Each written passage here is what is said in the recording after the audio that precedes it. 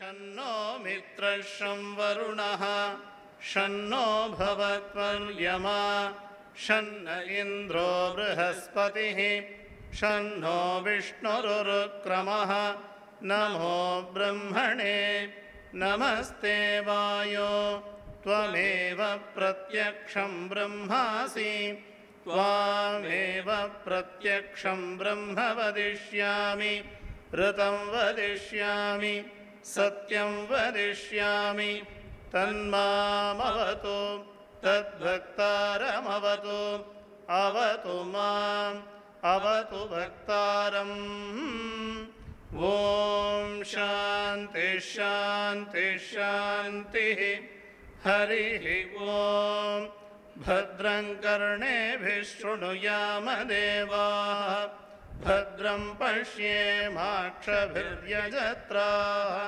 स्थिरैरङ्गैः स्तुष्टुवागुंसस्तनूभिः व्यशेम देवहितं यदायुः स्वस्ति न इन्द्रो वृद्धश्रवाः स्वस्ति नः पूषा विश्ववेदाः स्वस्ति नस्तार्क्ष्यो अरिष्टनेमिः स्वस्ति नो बृहस्पतिर्दधातु ॐ शान्ति शान्ति शान्तिः हरिः ॐ यश्चन्दसां वृषभो विश्वरूपः छन्दोभ्योऽध्यमृताः सम्बभूव समेन्द्रो मेधया स्पृणोतु अमृतस्य देवधारणो भूयासं शरीरं मे विचर्षणं जिह्वा मे मधुमत्तमा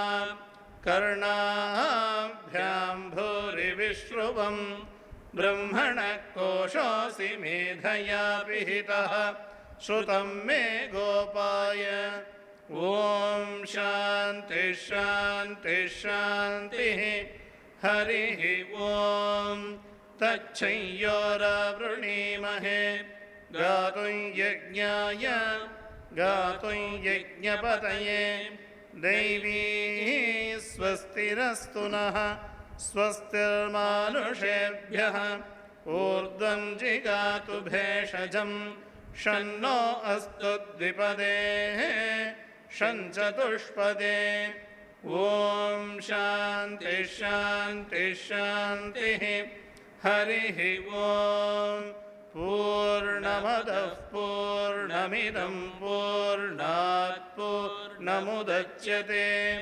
पूर्णस्य पूर्णमादाय पूर्णमेवावशिष्यते ॐ शान्ति शान्ति शान्तिः हरिः ॐ तत्सत् श्रीरामकृष्णार्पणमस्तु Namaskaram, ellarkum namaskaram. We are very, very happy to have a very eminent author, eminent, should I say, Swadeshi Indologist, eminent technocrat.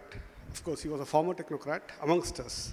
He has been kind of fighting a lone battle for our sake, for our heritage, for us to understand and appreciate what we have really inherited.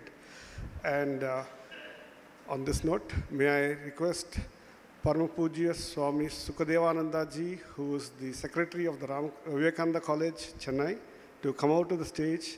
And I would like to request Sri Rajiv Malhotra ji to come out to the stage.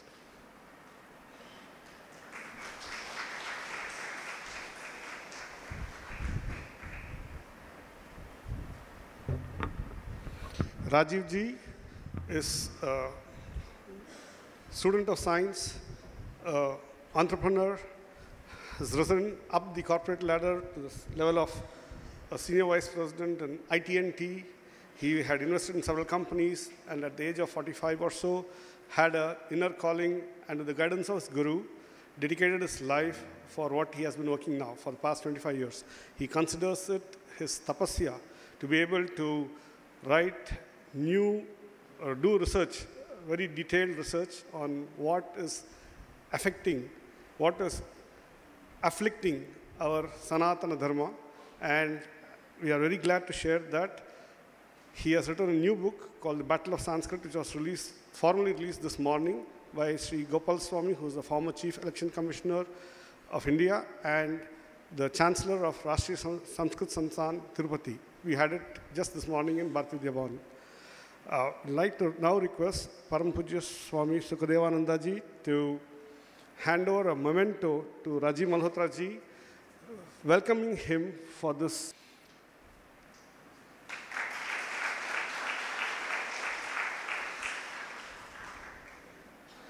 Rajiv ji has been an investor in the corporate world. Then he started investing in people who could develop the capabilities to answer the questions raised by Western Indologists.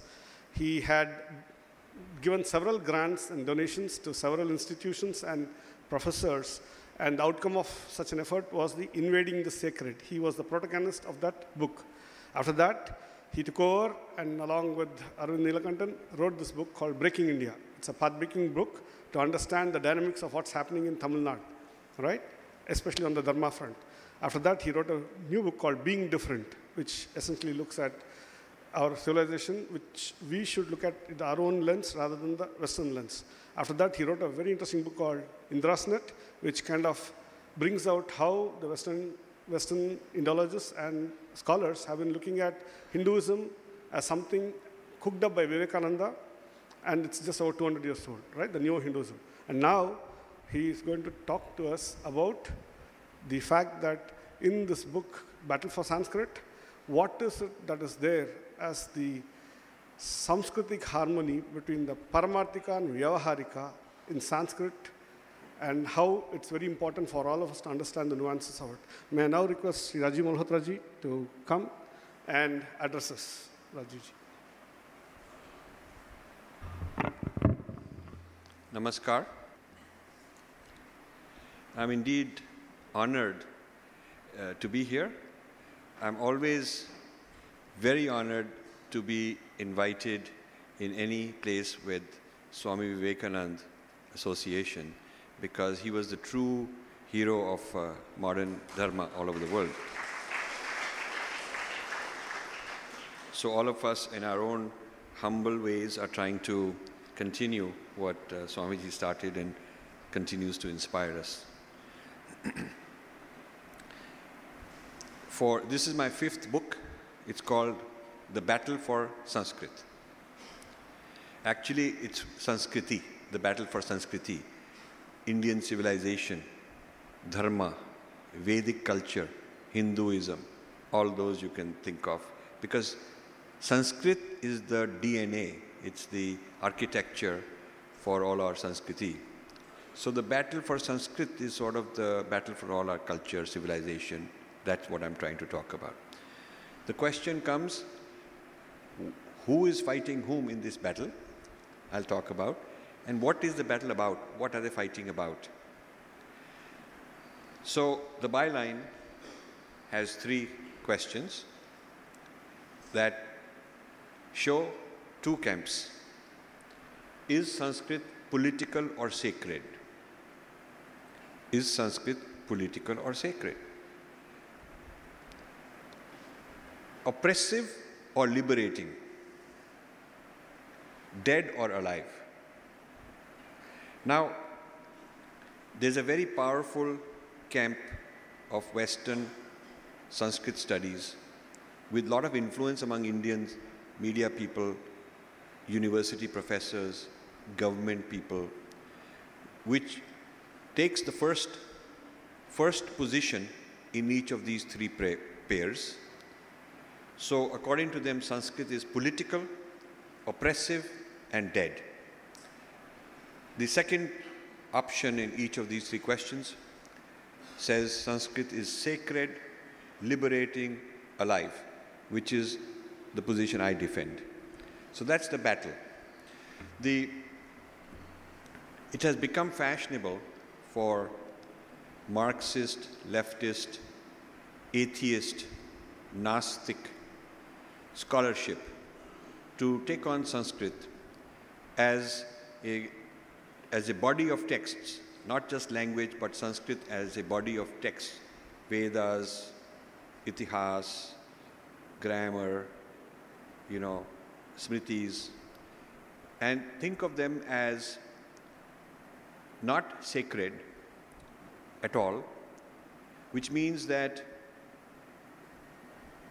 of course, they know that people claim them to be sacred, but they don't consider Shruti to be genuine and valid. They reject the Shruti claim. And they claim that the Paramarthika and Vyavaharika aspects in the Vedas cannot both be true. In fact, only Vyavaharika has to be studied and considered useful. Paramarthika is the sacred side, the transcendental side, is to be sidelined because it's a sign of being primitive, backward, superstitious, irrational. Since you can't measure it empirically the way you can measure and test Vyavaharika truths, you can't do that for Paramarthika. So Paramarthika is rejected by this group of people. Besides removing the Paramarthika from the context, because in our tradition we look sacredness as the context in which we read the text. When we read any Sanskrit text, we look at it through the lens of sacredness. So they removed that, and that is not the reason, that is not the method for looking at these texts according to them. They add two things which they see as the crux, the tattva of these texts. One is social oppression, that they have to look at, Shudras being oppressed, women being oppressed, somebody being excluded, Sanskrit is privileged, upper caste, this sort of thing. So they're looking at it like a human rights problem. They're looking at the data to look for human rights problems. So you can see the motive. And the second thing they want to add is political, that these texts have always had a political design, always. It's not something recent. Political, the Rajas sponsored these texts because they wanted to spread their power. So political domination of the ruling elite was the motive for these texts. So the debate is between insiders and outsiders. Insiders, and I count myself as one of them, I would count our monks in Ramakrishna mission, various other lineages, Peethams, Mathas, as insiders.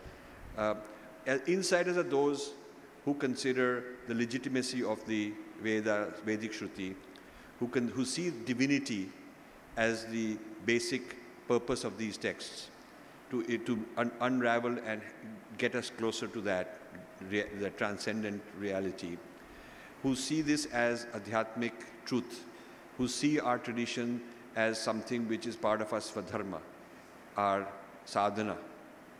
So the basic insider view is one of acceptance of the tenets as the Vedas want to be seen. Now, the outsiders in olden days were called Charvaks. They dismissed the Vedas. They made fun of them. They said all this is mumbo jumbo, it's hocus pocus, incorrect. It's meant to mesmerize and make a fool out of people, exploit them. So the outsiders do not believe what the insiders accept. Now, there's nothing wrong in having outsiders, nothing wrong. We don't stop them. We don't burn books. We don't accuse people and tell them to stop. We have a long tradition of debate. So we debate them. And in the Vedic times, the Vedic people debated the Charvaks, who were atheists. The difference is today, the Charvaks have come back. The leftist, Marxist, atheists today are Charvaks 2.0. That's how in this book, I have a section called Return of the Charvaks. So Charvaks are back with a vengeance. They are more powerful than the previous Charvaks because they got money, material, power and wealth. They're funded by powerful organizations. They work in prestigious Ivy Leagues. Indian government giving them Padam Shris and Padam Bhushans. Narayan Murthy giving them millions of dollars to take control of translating these books. So they have penetrated the Indian mind more than before. The last 500 years, Western science, technology, and rise of the material world has been a big boon to the Charvaks. Because now Charvaks can say, to make airplanes, it was not necessary to know any Shruti. To make your smartphone, to make internet, car, all the things we enjoy, it's not because of anything to do with Brahman, idea of Vedanta, not used. Maybe those are true or not true, but they are irrelevant to the main things progressing society.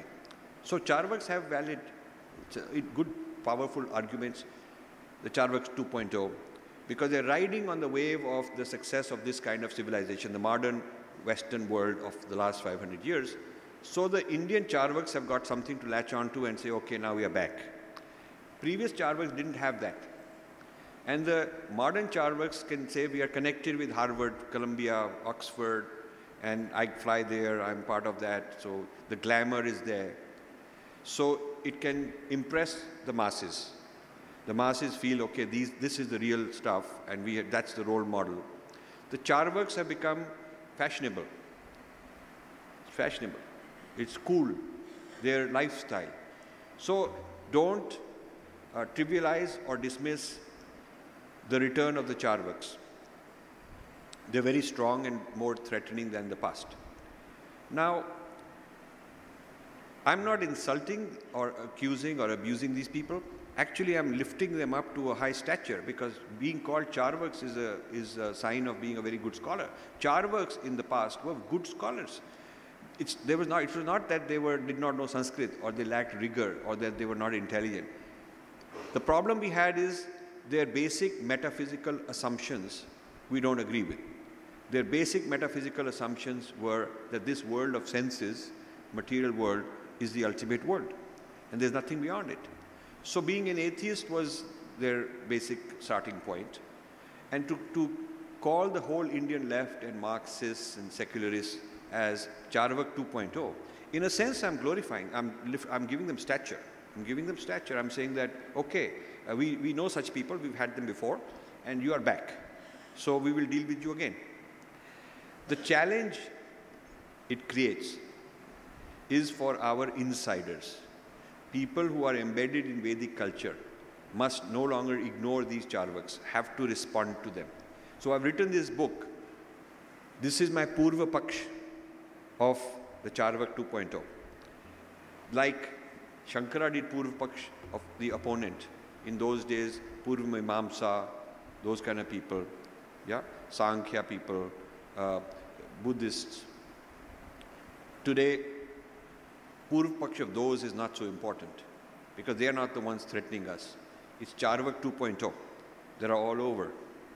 In India, a lot of Indians fashionable to be Charvaks. So it is important for the insiders, the traditional scholars of Vedic lifestyle, Vedic culture, Vedic philosophy, to accept that we have now got a challenge from Charvak 2.0 and to give a response. I am writing this book not scolding the Charvaks, but scolding the insiders for not doing their job and not studying the Charvaks seriously and not giving them a response.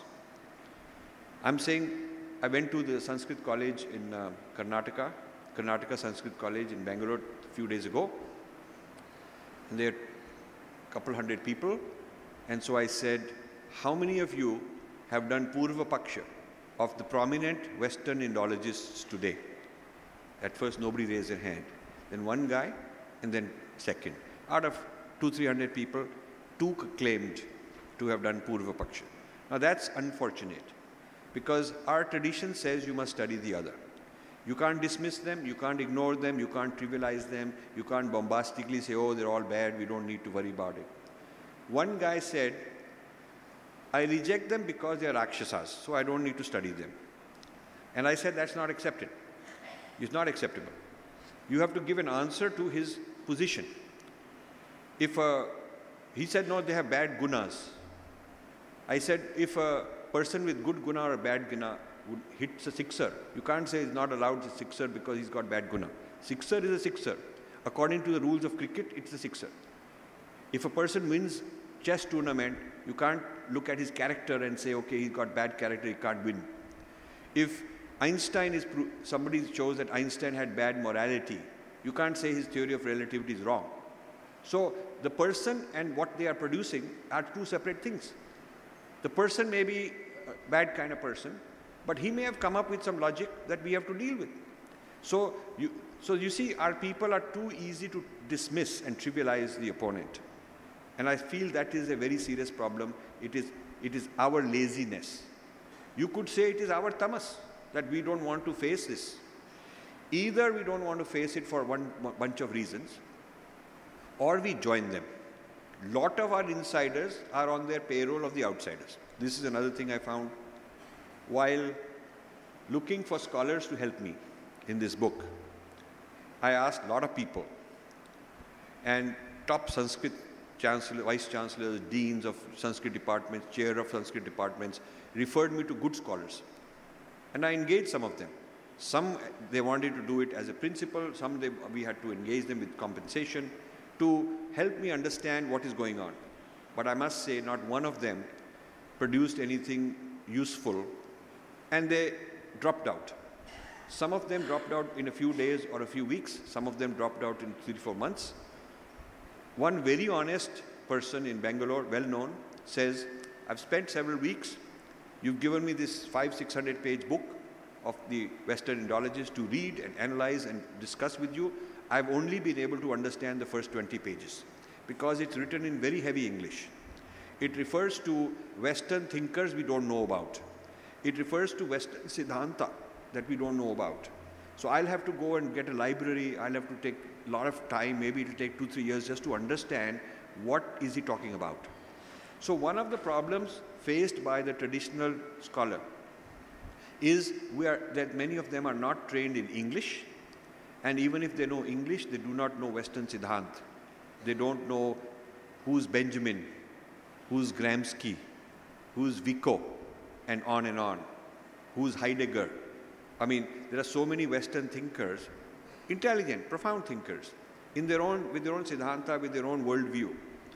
And we can't sort of say, okay, all that is wrong. We have to understand it and then give an answer. So Purv Paksh means we have to understand the other side. Uttar Paksh, we give a response.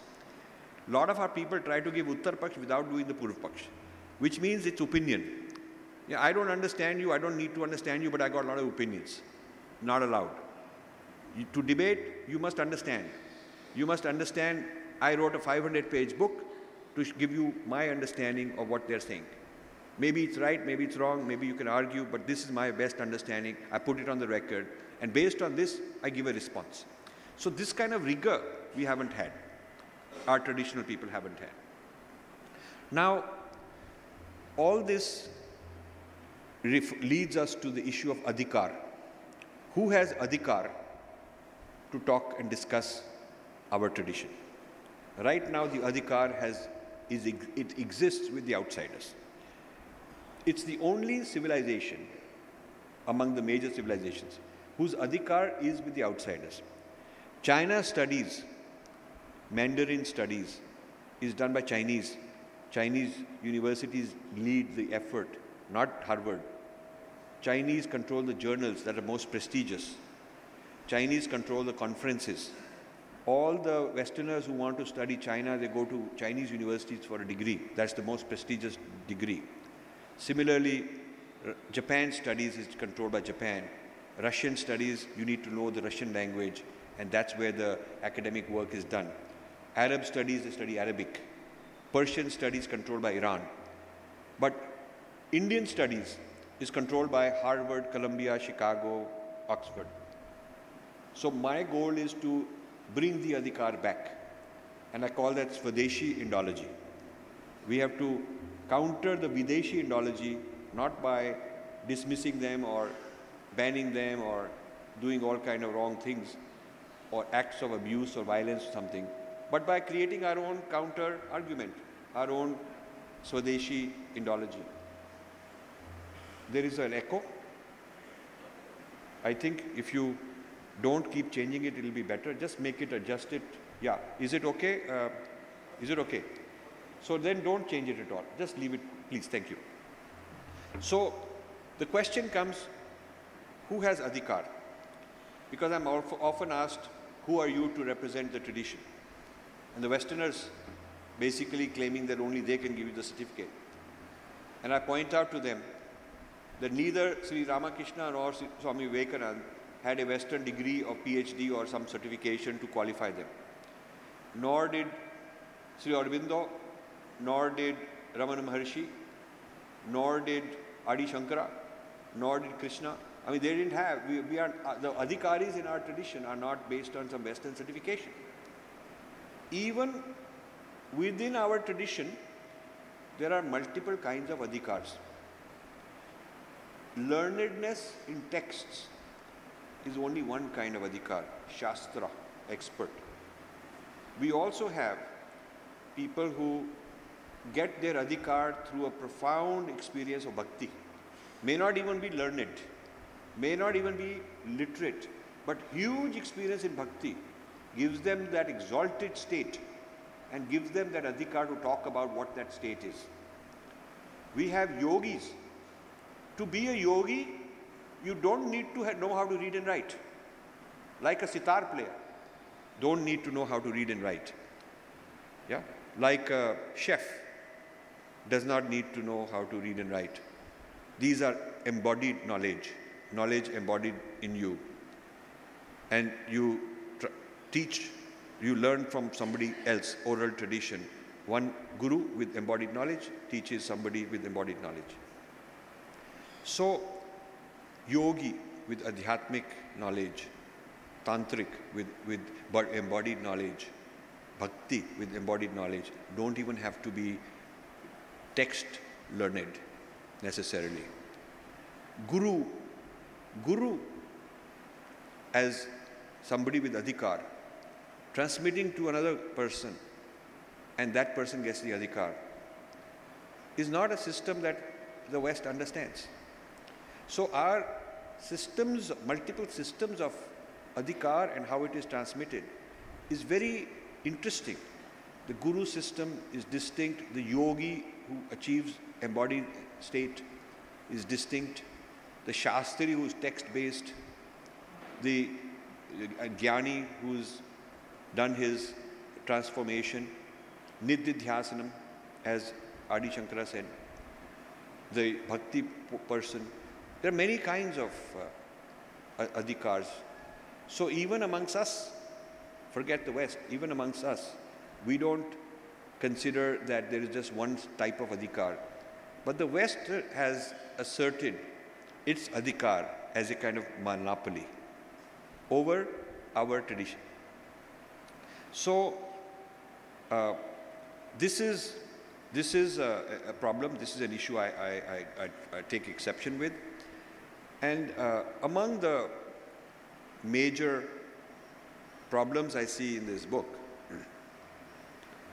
the most important is the attempt to secularize by sidelining, marginalizing the sacred dimension, the transcendental reality, the Paramarthika. Now, for us, Paramarthika and Vyavarika are one integral unity. There is the Nirgun and Sagun. There is the transcendent and its manifestation. There is the divinity and its Leela. So, if we were to dismiss, ignore the transcendent realm, we become charvaks, atheists, materialists. There is no guiding principle for dharma. There is just a very practical, whatever you can get away with. It's that sort of a world we end up in. And we know there's a problem with that kind of a world. Part of our problems in the world today are linked to excessive materialism, excessive consumerism, too much ego driving things. At the other extreme, if you have only Paramarthika and the person is escaping the Vyavarika, escapist, then the person doesn't have a social ethics. He's not concerned. He doesn't have compassion. You see? So, Swamiji created this Tattvamasi ethic, Swami Vivekananda. that the reason for compassion, Christians say love thy neighbor, but they don't say why. I love the neighbor, I love the other person because I see in him the same. Tattvamasi. The Tattvamasi ethic that Swami Vivekananda initiated, pioneered this modern interpretation. It's an old Vedantin idea, but he reinterpreted, brought it into the modern place, is a very good example of living in the world. The passage goes through the world, the dharma is in this world, the karma is in this world, the bhakti is in this world, leading to a transcendent ultimate. So this balance is very important. If you dismiss this world and only say, okay, the paramarthika, the point is we are in this world, we have been taken birth, our prarabdha brought us here, we have to work it out, we have to go through this world. We have to start where we are, standing right now. We can't assume that we push a button and we're out of here. So this escapism from the vyavharika, the laukika, doesn't work because it leads to irresponsible action. You could do anything and say, oh, this is all mithya anyway. You could commit murder and say it's all mithya. Doesn't matter. You could be a malpracticing doctor, kill some patients, and you could say dead or alive, doesn't matter, it's all mithya. So that isn't allowed. You are whether it's mithya or not, whether it is ultimately real or relative only, the point is you are in a state where you have to carry out ethically your dharma. Your swadharma is defined in the context of the mundane reality. That is where you have to do it. That is what Sri Krishna teaches. You can't escape from some lofty argument. You are here to carry out your dharma and fight the adharma. This is all carried out in the mundane world. Knowing the ultimate reality is beyond all this, you have to carry this out. So the balance and interrelatedness of paramarthika and vyavharika is very profound, very deep in all our teachings. And therefore, the attempts to bifurcate and then dismiss the paramarthika part is a very dangerous thing for us, and we should resist it. And this is one of the biggest arguments I'm giving in this book against the Western Indologists who are secularists, some of them outright communists. It's not Christian missionaries I'm criticizing in this book. I've done that in other books. It is extreme left-wing takeover of Sanskrit studies. Now, it's interesting that they praise Sanskrit and praise the text as secular, and many of our people fall for it. Imagine if there's a murti and there's an archaeologist who's secular, who doesn't believe in anything divine, any Shakti, any presence of divinity. He says, I'll praise it as beautiful painting. It's a beautiful painting. Look at the colors, look at the features, look at the fineness. Or it's a beautiful sculpture.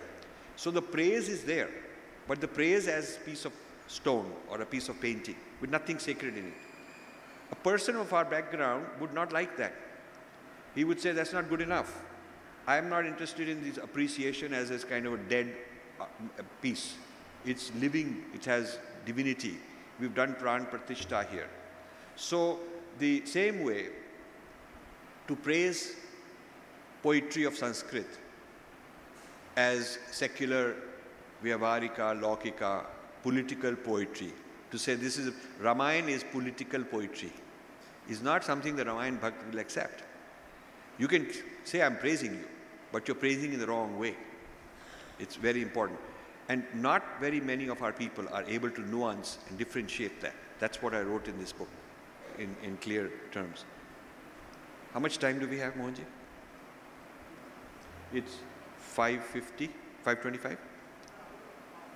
Another? Okay, excellent. Then I have very good time. So, my project here is to bring to your attention that Vedas are being dismissed for their Shruti and looked upon as a source book to understand who was abusing whom. The revival of Sanskrit studies is being promoted as a way to figure out how to identify the toxicity, as they call it, the poisons, as they call it, in our text, so that these can be removed. So we shouldn't be very proud that they're helping us. We should be concerned because our traditional people are losing ground when this kind of interpretation becomes fashionable. Now, no serious Christian would take it as a compliment if somebody said, Bible is beautiful poetry and beautiful military story of heroes and villains and who killed whom and how the emperor conquered. Of course, it has nothing to do with God. I mean, that's just made up. So, on the one hand, claiming to praise the Bible, but removing it of its holiness, removing the holy part of the Holy Bible, would not be acceptable by Christians. Similarly, the Quran, if somebody said there's no truth to the transcendent claims, it is just a story of warfare and some what happened and all that. Myth. You see, the Abrahamic religions do not like to be called myth. They do not, this is very interesting. I have a friend who is teaching in one college in the US, and he's been influenced a lot by my thinking on these matters. And he wrote to me one day and said, he's in some technical department. He says they offered a course on world mythologies. And he says, because of what you've said, I took that course just to understand. And they're teaching mythologies of non-Abrahamic religions. So he wrote to the guy and said, why not Jesus mythology and, Muhammad mythology and Moses mythology? And he got a very angry reply. He's a faculty member. He got a very angry reply saying that we can't teach like that because nobody will accept it. It'll be students and their parents will mind it. So he wrote to me. I said, you should tell him that teaching Ramayana as myth is the same problem. I mean, why don't you put in the same stature? If you want scientific proof of Ram, then you should also ask scientific proof of all these other things. Yeah. If you accept it as the faith of a people, then you should accept our faith as a people. So you put it on equal terms and use the same criteria, the same measurement, the same lens, the same yardstick. And he kept fighting. He could never get them to include the Abrahamic religions as part of the mythology course. So in the end, they dropped that course completely, but they did not allow him to tamper with the Abrahamic religions. See, we have to fight. We have to have people who are so informed and so educated about our point of view that they are able to assert. If they are scared because they're ignorant, they try one or two times to, assert themselves, and then they make a fool of themselves because they don't have the arguments. Then they run away and we lose. So we need informed people who've really done the tapasya. This is very hard intellectual tapasya to do this for many, many decades, to be that good. We need to train such people. Now, one of the things that came out of this Western Indology is that Sanskrit and Sanskriti spread across South Asia and Southeast Asia as a political device to assert power. In other words, wherever the king could popularize Ramayana, the king would become powerful because he's like Ram. Ram is divine. You can't challenge him, question him. He's a dictator, autocrat, absolute authority. He can oppress, he can ill-treat women, do whatever he wants, and it is allowed because he's the divine king. So the regular king would present himself in that way, popularize Ramayana. So it became a tool for political domination. This is a theory. And this is how a huge Sanskrit cosmopolis, as they call it, was created. A whole cosmopolis of Sanskrit was created. No military was required. It was a sophisticated intellectual job. No need for military like in the Roman Empire or any other empire to create a large territory under one cultural civilizational system. Here, the kings and the Brahmins had a conspiracy. The Brahmin would do a yagna in public. That would make the king look like, now with this yagna he's become divine. He has this authority. The Brahmin, the king in turn would sponsor the Brahmin, keep him well fed, give him good funding. And the Brahmin would use this to write prashastis for the king, praise for the king. So they're going back and forth, reinforcing each other. And the result would be, of this collaboration would be, that they would produce some nice kavya, political kavya like Ramayana kind of things and other things like it. And this would be a way to showcase the glory, glamour, might of the king and make the people have awe, and therefore the king could get away with whatever and nobody would question him. So this theory says that the tradition has to be looked at through kavya. If you want to understand the history of Indian civilization, you have to look at it through kavya, and the kavya has to be not sacred but political kavya, and the political kavya has to be seen as a tool of oppression. So this is it shows Sanskrit as a technology for franchising political domination and oppression. That's really what it amounts to. And the strange thing is that until I did this work and uncovered these things and started talking to them, none of our people has bothered to study. We're giving awards. We're giving awards to these people, funding them. And so when I had a few meetings with the leader of this Western Indology group called Sheldon Pollock, who's a very intelligent man, a very hard-working man, a good scholar like the Charvaks, at Columbia University, occupant of a prominent chair, won Padam Shri, getting a lot of grants. When I had meetings with him, I asked, how come I'm the first person who's taken a very comprehensive view of your life work and written a critique from the insider point of view? People who've written about your point of view are your own students and followers, and they're more or less all the time praising you. But nobody from an opposing camp has written such a comprehensive view. Why? He was very honest. He said, nobody done it. I didn't stop them.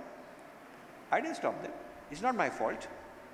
I said, a doctrine, a point of view becomes more interesting when there's a balancing opposing side, and then we have debate. Then it's more interesting. Your work is very important. It should make Hindus introspect, because you are the Puru Pakshin. Somebody should do this introspect based on your thinking. You are a mirror that can help us learn better. He was absolutely right in saying, I never stopped anybody. They never did it. It's their problem. It seems that you should go and talk to them and find out why they haven't done it. They are your opponent in the sense that you want to take them to task. He's absolutely right. I do not blame the Western Indologists at all. I do not think that we ought to stop them. They are projecting the civilization they come from.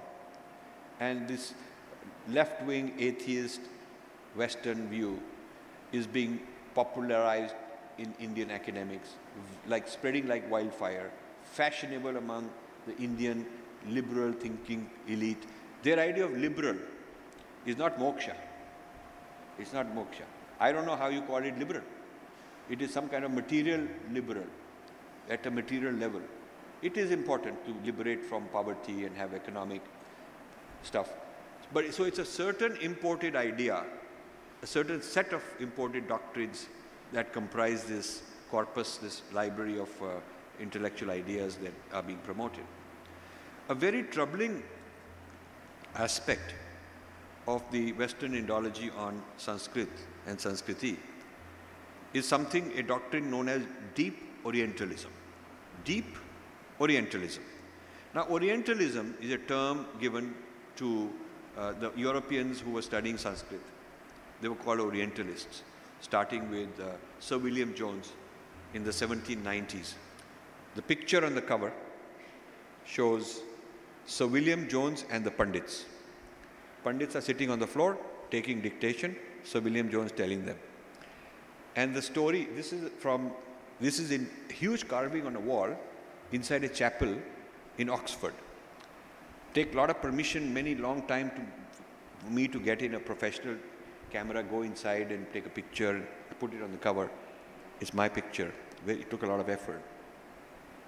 Now, Sir William Jones and the Pandits, big carving, is about Sir William Jones calling himself the lawgiver of the Hindus. He gave the Hindus their laws, as if we didn't have any. And what he had done is, he got a lot of Pandits to compile different things from Manusmriti and here and there. And he did some Sanskrit studies. In 2 years, he claimed to have become an expert on Sanskrit studies. So he mastered all the texts according to himself. Actually, he was hiring Pandits to do the work and copy-paste here and there. It's not necessarily that. He certainly didn't do the tapasya. He certainly didn't do the whole system, of learning that we go through. But he was the judge of the Supreme Court in Calcutta that the British East India Company set up. Imagine they set up a court called the Supreme Court of India, but run by the British East India Company. And he was the judge. So he, as the first prominent Sanskrit scholar from Europe, said he has discovered Sanskrit. He became the person often considered to be the one who discovered Sanskrit, as if we never discovered it before, you see. So he started what became known as Orientalism. And they did a lot of good work also. There is no doubt. They did a lot of good work also. They revived our interest. But they took all the important manuscripts to Europe. They have never been returned. By one estimate, there are 5 lakh Sanskrit manuscripts in foreign archives, libraries, museums. The government of India should ask them back, but nobody has bothered. So these are some of the oldest manuscripts of various texts. Some of the oldest manuscripts available are not in India, but somewhere else. So they did this to study. They got many ideas out of it. They got some scientific ideas, linguistic ideas, a lot of philosophical ideas, which they repackaged as Western thought. A lot of Western enlightenment, Western thought is actually inspired by other cultures which they plundered, from which they took ideas. And as a part of this came the Aryan invasion theory. It's a byproduct of Orientalism. Max Muller produced that less than 200 years ago. And then Robert Caldwell, there's a statue of him in Chennai somewhere. He founded this Dravidian theory. And we worship these guys as great thinkers. They started these theories which in India did not exist. I mean, the Tamil literature is so rich. If there was this history of we the Tamil people and we have been opposed by the Aryan people, if this was true, then how come for thousands of years so many thousands of pages of Tamil text never mentioned this kind of theory? There is no Aryan-Dravidian divide, no sense of we are the Dravidian people. That does not exist in the Tamil texts. It suddenly pops up when Bishop Caldwell thinks it's a good idea, and we accepted it. So either we have to think that we are dumb, our ancestors were dumb, and all this talk about great literary heritage is devoid of enough self-reflection, and we never discovered that we are Dravidians. We never really discovered that. Either we have to accept that, or we have to say that this whole theory is wrong. So it's become political. It's become politically incorrect to talk about all this, to raise issues.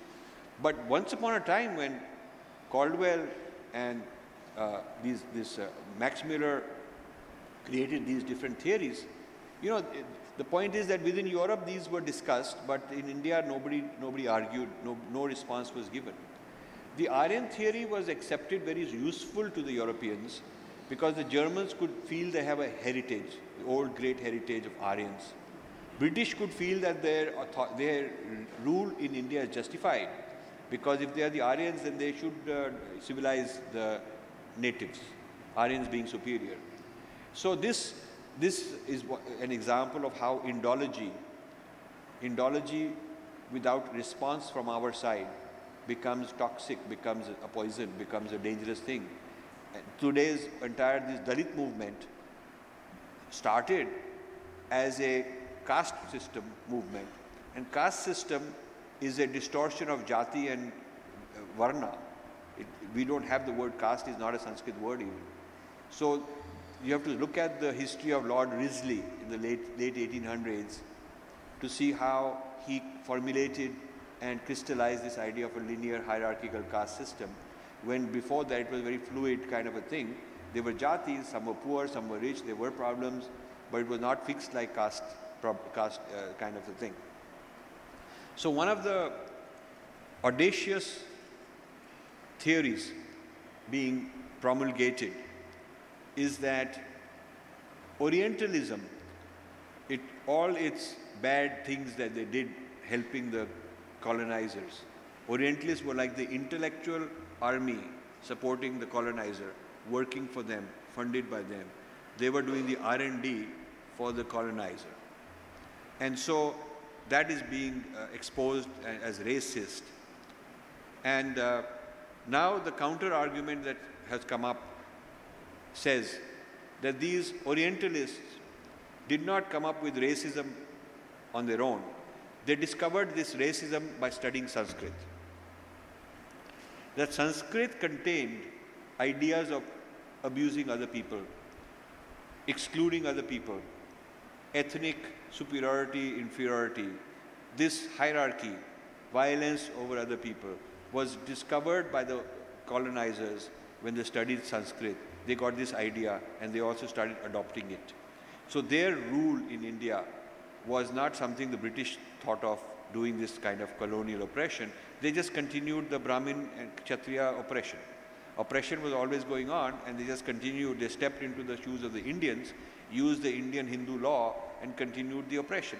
So this is a way to absolve Europeans, let them off the hook of the things they've done. And then the theory goes that the Nazis in Germany studied Sanskrit and got a lot of these ideas of oppression, which led to the Holocaust. So this whole Nazism, hating the others, having violence against the others, rather than finding this, the origin of this in Germany's own history, rather than looking for racism in the past of the Europeans, which is full of that, rather than looking at it in the Bible, the hatred for some other people. This tribe has to kill that tribe and this and that. Rather than looking at these things in their own civilizational past, this group of Indologists like to claim that these ideas originated in Sanskrit. So hence Sanskrit is deep Orientalism, and this other Orientalism of Europe is a superficial one. I don't let them off the hook. I tell them that the earlier Orientalism was European. Today's Orientalism is American. This is Orientalism 2.0. It's a more sophisticated Orientalism.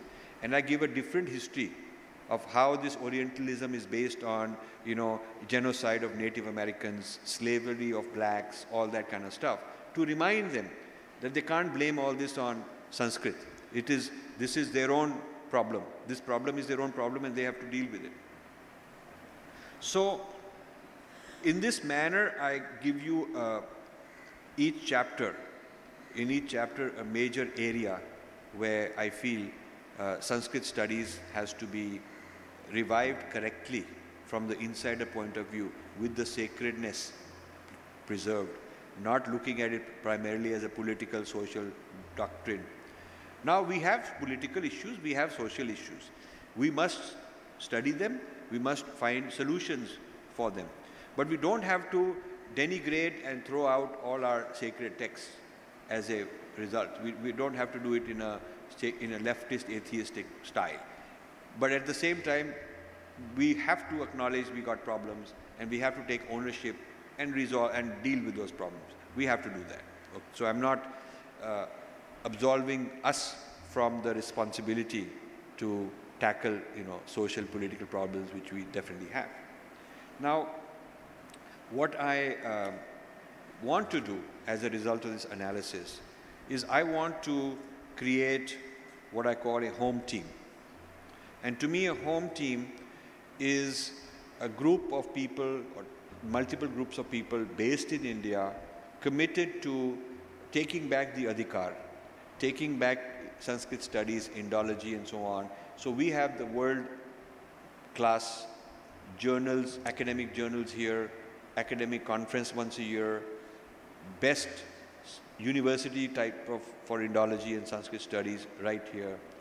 And these should be connected with the spiritual organizations like Ramakrishna Mission, various matthas, and also fluent in English, fluent in studying and doing Purvapaksha and others. So I am looking for alliances with traditional groups of scholars to create this sort of a network of home team, a home team of scholars, Swadeshi Indology you might call it. So I want to conclude by just telling you that this book was always kind of in the pipeline, but I became more enthusiastic and interested because about 18 months ago, I was told that Sringeri Peetham was going to give to an Ivy League university and under the control of one of these Charvak people, the authority to represent Adi Shankara's legacy, Adi Shankara's philosophy, officially in the name of Sringeri Peetham. So it's like outsourcing your heritage. It's an amazing thing. I mean, this is so amazing that they were about to do that. So I intervened. I didn't say stop and all. I just said, let me do a Purva Paksh and present it to you. Then you can decide. They had not done a Purva Paksh. You're about to spend $4 million budget to set this up. Why can't you spend a tiny fraction to get a report from some neutral people on who are these guys, who are these Charvaks, is it fair or unfair, what do they think of Adi Shankara? You know, all that has to be figured out. And I ran into a lot of anger. Rather than thanking me for helping them, rather than, they kind of thought I'm spoiling, I'm kind of interfering. I don't have any intentions to interfere. I just want to do my job as a scholar and bring this to the knowledge of the public and let people decide for themselves what they want to do. So if Ramakrishna Mission were deciding that they'll create a Swami Vivekananda chair in some Ivy League, I would suggest it is very important before you do that, let's do a Purva Paksh on those scholars. What have that university produced? Who are these scholars? What is their ideology? What wavelength are they on? And even if they are fine, I would put in the contract some requirements that they must subscribe to certain things, certain lifestyle. And I would also make sure that people ordained as monks in the Ramakrishna Mission are the ones who are sent, because they should be the ones representing. And it should not be that we give the money, put some name and let others do it. I will tell you that Judaism studies is mostly done by rabbis, mostly. Many imams are involved in Islam studies. Many ordained Buddhists by Dalai Lama are teaching Buddhism.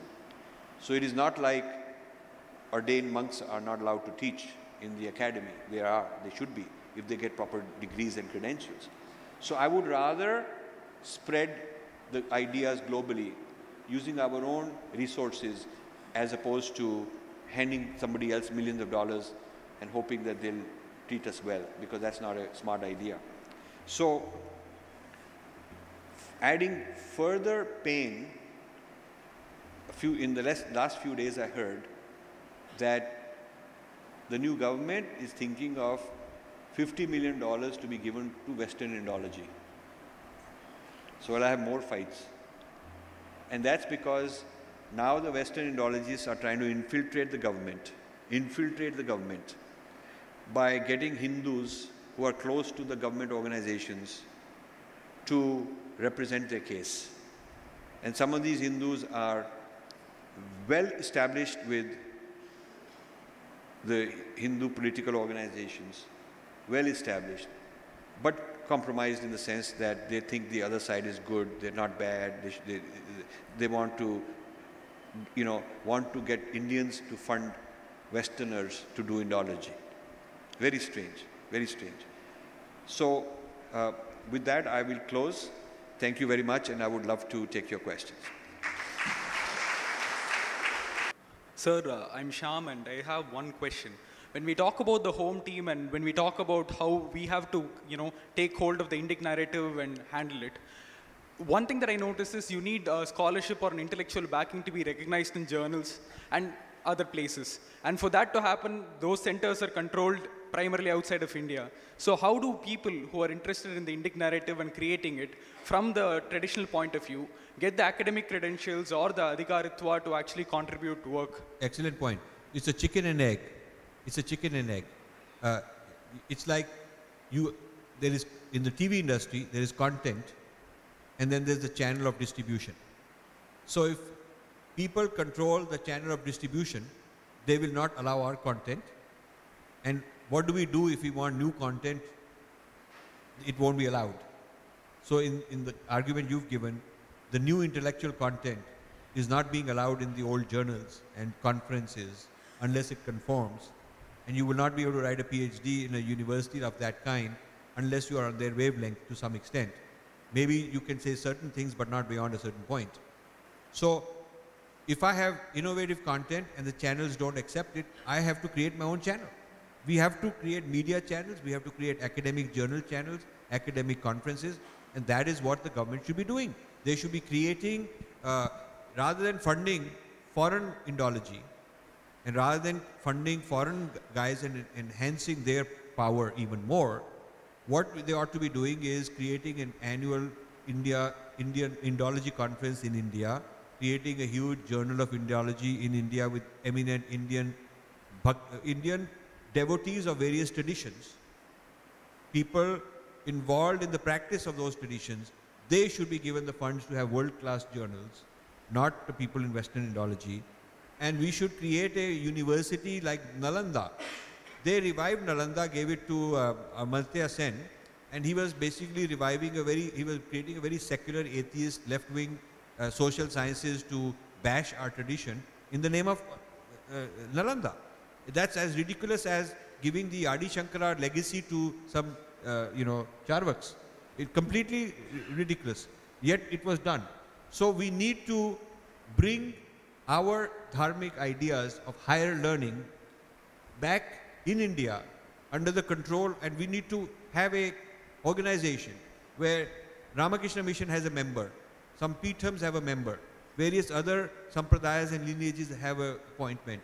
So this kind of a council, this kind of a committee or trust, with this kind of a governing body, where our internal mechanism, the adhikaris are represented, and then we are doing Indology in that way. That is how I would go about it. It needs big money, and the government ought to be doing this. Just one follow-up question, sir. As a common person who cannot exactly do all of this now, and as a person who's interested in defending Indic scholarship, where do I get started? Well, it depends on, if you're a common person with money to give, you can write us a check. We are always happy to do that. We're going to organize India traditional scholars organization in between Karnataka and Tamil Nadu, and they'll need funding, they'll need conferences. We want every 3-4 months an event, a meeting. So we need some resources for that. If you are not in that mode, if you are somebody who's able to take the knowledge we are producing, like I'm producing, and turn it into blogs, turn it into videos, turn it into documentaries, turn it into user-friendly material, then that's something you could do. So I did a workshop in Bangalore. We had 83 people, how to be an intellectual Kshatriya. That was the purpose. And I gave them projects from my book, saying, okay, I have all these things identified. Each of you make groups. So 6 groups were made voluntarily. I left the room and they made their own groups. And each group came up with a work plan of what they will do based on this book. So if you find enough people interested in Chennai, you call me back, I'll do a workshop on how to be an intellectual Kshatriya. And we could start one group here. We have come to the end of this talk. On behalf of the revered Swamijis, the Brahmacharis and the devotees, Rajivji, we extend a heartfelt thanks to you for having accepted and delivered this talk here. And as a devotee of the Ramakrishna Matan Mission, I'd like to thank our revered Swamijis who have sat through this talk, heard him, and I'm sure there's going to be a lot of discussions based on whatever he has said. To you all Swamijis and the Brahmacharis, I extend my heartfelt thanks. Priyatam Pundari Kakshaha Sarva Yagneshwaro Harihi Tasmin Tushte Jagat Tushtam Prenite Prenitam Jagat Harihi Om Tatsat Sri Ramakrishna Arpanamastu. Thank you.